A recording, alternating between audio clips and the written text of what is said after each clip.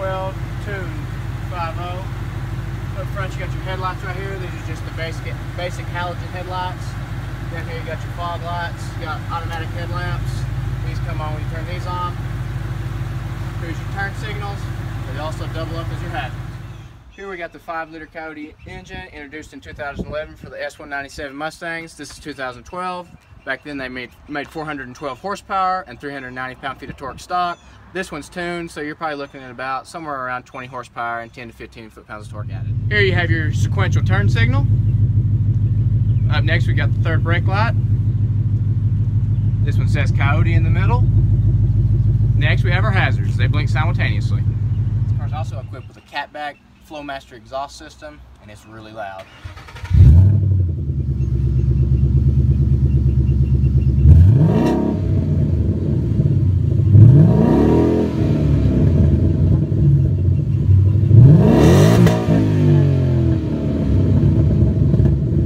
This car's riding on some Boss Motorsports 20x10 wheels, runs 285s in the back and 255s in the front. This car's also equipped with Ford Performance's lowering spring kit.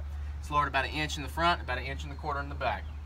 This car also comes equipped with a custom billet grille and badging, and also a Boss 302 front splitter. All right, so when you get in the car, this comes equipped with a 6-speed manual. So that means to start it up, press your foot on the clutch, put the key in the ignition, turn it, comes right on. This car is equipped with the Shaker Pro sound system.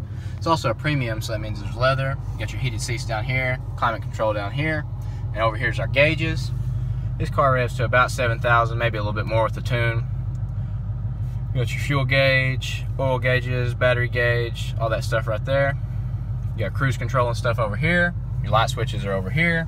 This is how you adjust the volume and everything from the steering wheel and your phone. This also comes equipped with sync, so that means you can Bluetooth your phone and listen to music and all that good stuff. Here we have our custom ball shifter. Press the clutch in, up and left goes to first, second, third, fourth, fifth.